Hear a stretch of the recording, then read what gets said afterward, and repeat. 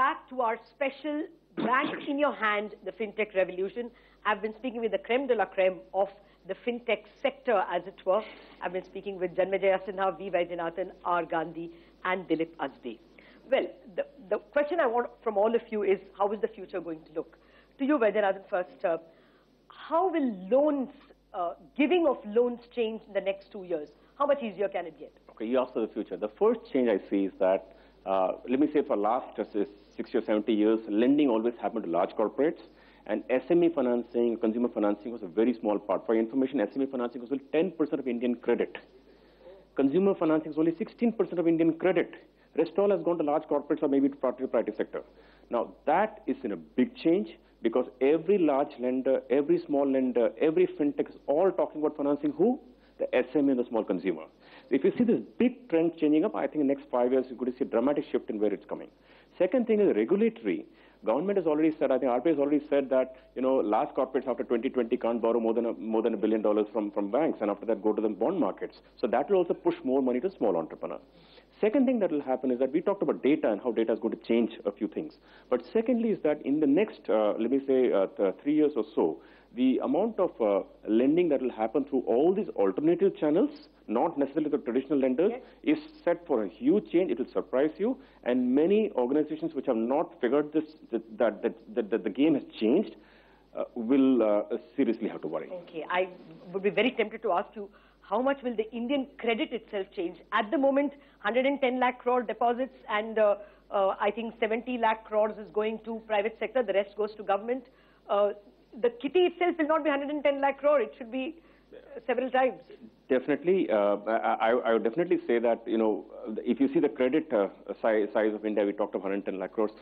Certainly, I think that over the next, we've been saying that, we've been saying that the credit growth has not just been growing, as we know, for the last many years.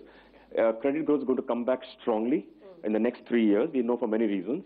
And in that strength, it's all going to come towards the small and the medium consumer. All right, I won't press you for a number then. If you want to press for a number, I'd say about 16% credit, 16 to 20% credit growth compounded over the next 5 years. Okay, well, last time around that created trouble, but I hope this time it's more stable.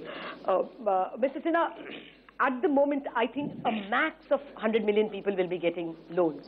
But if you look at the number of people who can get loans, let me measure it by the number of people whom, say, a Colgate services. They look, or a shampoo. An FMCG company looks at India as at least 400 million people can buy their products. Do you see 400 million people being eligible for loans in 2 years? I feel that the need for collateral with information will be reduced. And the usurious interest rates that money lenders charge, which are the basic form of lending in rural India, for example, will be completely eliminated. But it takes a little bit of time, because the force of inertia is always stronger than the force of change. Your habit is difficult. Yes. The big change that is going to happen is that there are 670 million people under 25, and they are growing up in a different India. So while we talk about 2 years, in 2 years, frankly, you will not see that much. But in 5 to 7 years, you will not recognize the landscape. You will not recognize it. Roy Amera in 1960 had said that technology is always overestimated in the short term and underestimated in the long term.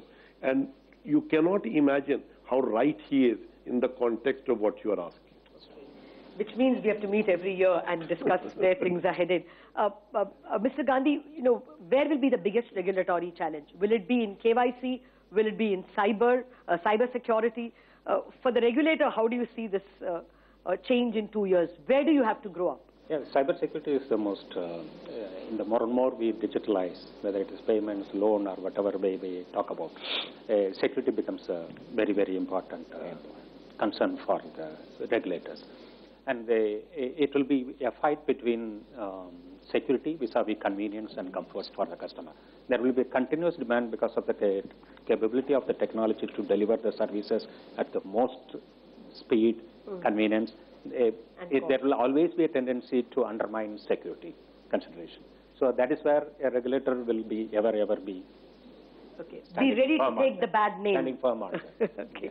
Well, Dilip, for you, my question is, where do you see UPI? What is the next big leap that UPI can possibly take? So the way we look at it right now, the whole objective is we have 400 million smartphone users, right? The whole objective, how do we reach out to this 400 million smartphone players? So if you look at the large players like Amazon, Flipkart, the e-tail players, we have social media players, we have banks, we have wallet providers like Paytm, which is now participating in UPI bandwagon. So trying to reach out with all the partners, with collaboration with the banks, to reach out to this entire community of 400. You expect to reach 400 million in next 3 years' time. Okay, now that's a very big achievement if that were to happen. So that's the word from our experts here. 400 million users within UPI itself. Vaidyanathan believes that you will be able to see credit growth grow at 16% and probably for 20% if it is for consumers. Exactly, for consumers. So that will mean, of course, doubling of the amount of loans given to consumers probably in the next 3 years. My sense is it could be even more. Mr. Janmadhyaya says that actually technology will be unrecognizable. You can speak about 2 years, but in 5 years, things will be completely unrecognizable in the way in which you give a loan and the way in which you probably take a loan or transact. But Mr. Gandhi worries that I hope everybody takes charge of cyber security. That will be the one thing which will perhaps put regular speed brakes for the speed with which technology moves. Thank you very much for watching this special show.